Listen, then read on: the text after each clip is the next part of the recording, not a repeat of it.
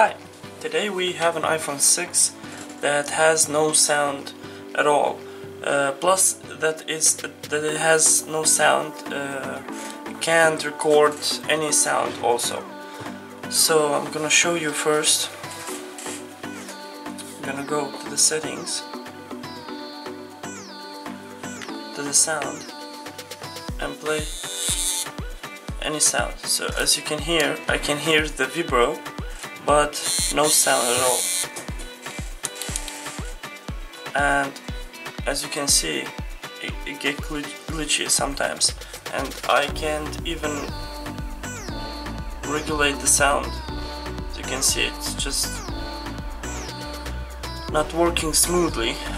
So also when you go to the, as you can see, I'm hitting the home button and it's not getting out.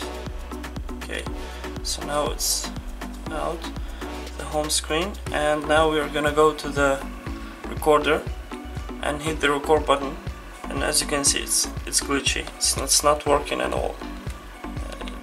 Nothing happens, and even if I hit the home button, it doesn't go to the. Oh yeah, so it's gone now. So yeah, that's a problem, and there is no sounds at all. Even if I plug it in the charging, plug it to charge, it doesn't play any sound, just says it's charging. So I think this is an audio codec chip problem, and we are gonna check this out and see if it's really the audio codec chip. So I'm gonna remove the board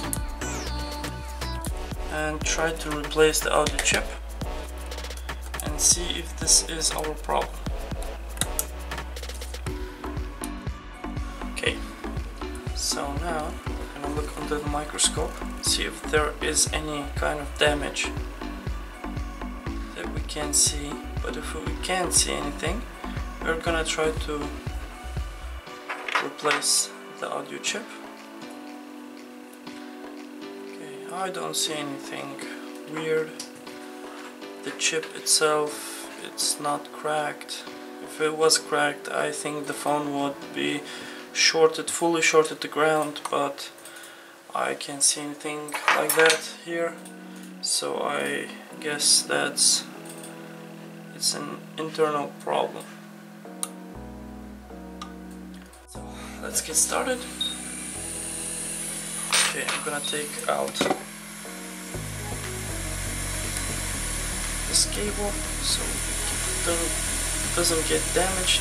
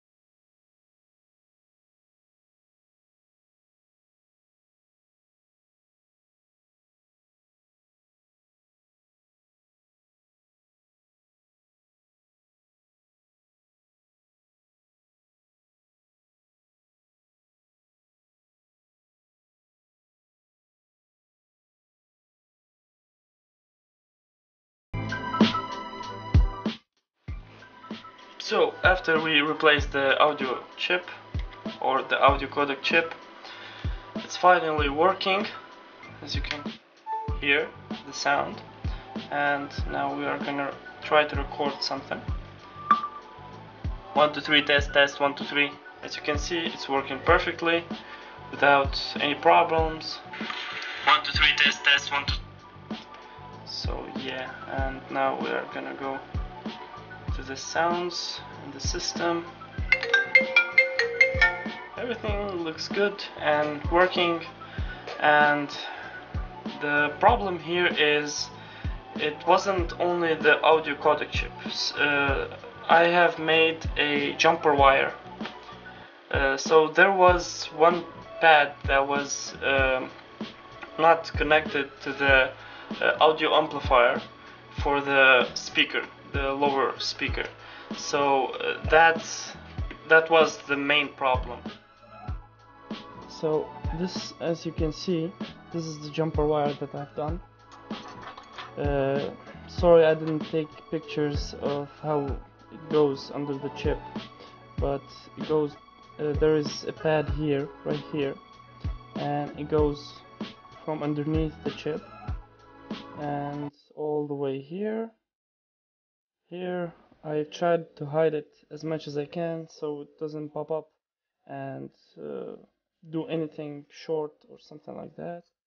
Goes here, here, that, until the audio amplifier chip, which is responsible for the work of the lower speaker, the loudspeaker, and it goes all the way to here. There is a pad here, and I've done this jumper underneath this chip, and it's soldered to this chip.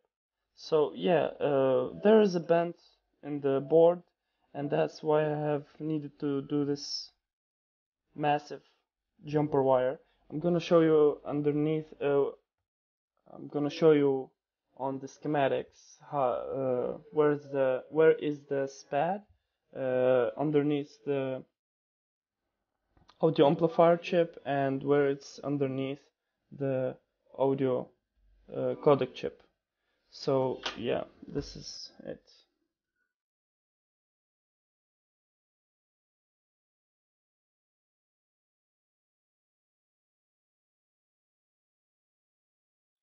The most important thing, it worked.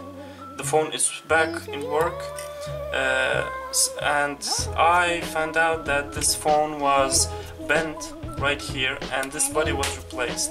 So basically, this is why it wasn't working. It's not the chip; it's the missing pads or not connected pads between the audio codec chip and the audio amplifier. So yeah, that was the problem that is with this phone, and this is how I fixed it. And thanks for watching, hope you learned something, and see you next time.